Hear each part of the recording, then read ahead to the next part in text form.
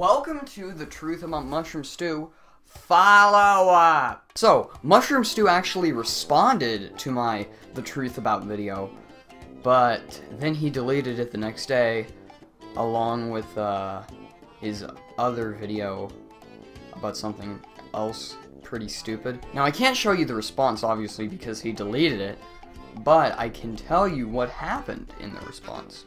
Basically, it was him crying about his mistakes, and saying that he would own up to them and become a better person and not make the same mistakes, and then say that he and then say that some of the things were in his defense, but a lot of crying and a lot of apologizing for being a terrible person. He self-deprecated a lot and even changed his Twitter bio to say an idiot, but I think that's changed, I don't know.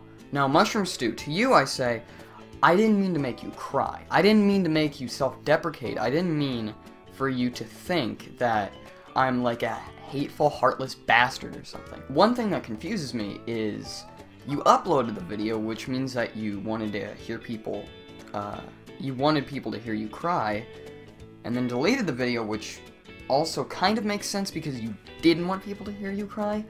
I mean, you could have made a video where you could have just been like, "Fuck Austin, he's a douche.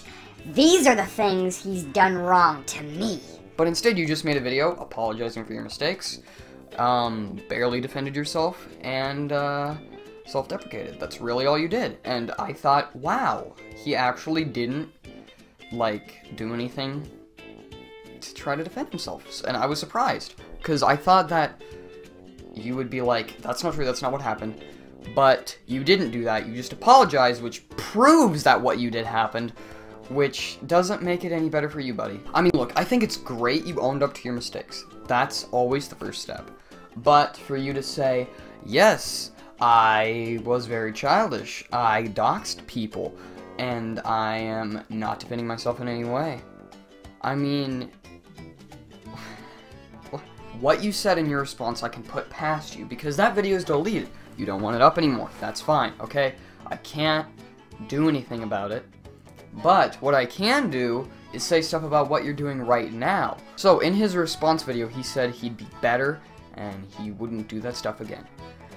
Well, just today, he tweeted out, "Bomb Jared's school," as a reply to a very obviously sarcastic tweet of this Jared person saying, bomb a school that has the Ugandan Knuckles, meme or whatever on some poster or some fucking stupid shit. Now, obviously, that's a joke, a very dark joke.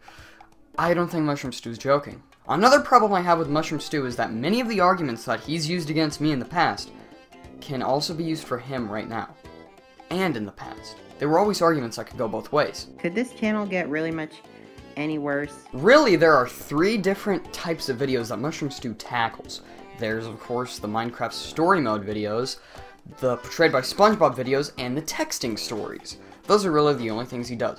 I mean, here and there you might get an off video where he actually talks directly to the audience or whatever, but for the most part, it's those 3 types of videos, and they're boring as fuck. Mushroom Stew, everyone does Portrayed by SpongeBob videos, and you're not contributing anything to it. Most people have already used the same clips that you have. The Minecraft story mode videos aren't even yours. You don't even add commentary. You just re-upload the clips or the episodes. Texting stories? Fine. Okay, those are somewhat original. I'll give you that. But I'm not sure that they're the greatest type of content or even remotely good. You're just making characters act like they're saying stuff through text. Normally things that the actual show would never portray, therefore making it non-canon even if you wanted it to be. So in the famous words of Mushroom Stew, could this channel get really much any worse? Now let's talk about how he can be a better channel really much. Texting stories? Fine. That's whatever. Re-uploading some show of Minecraft or whatever without any commentary, any cutting, any reacting or anything, that's really, really low. I mean, don't get me wrong, they're probably protected by copyright law and therefore makes you in violation of YouTube's terms of service, but if for some reason they're under Creative Commons, then what the fuck? Tried by SpongeBob, everyone already does it. You just use other people's clips really much. If you went back to your old style of talking to the camera about stuff, that's way more original than re-uploading someone else's content. I mean, it is. It really is. It's a lot better. Because it's your own content, your own opinions. You get to interact with more people that way. You don't get comments from people that will be there for one video and then leave. You'll get a fan base if that's the kind of stuff that they like. The only thing that's good about this channel is the gaming. Little known fact, Mushroom Stew actually used to make gaming videos, and they were okay.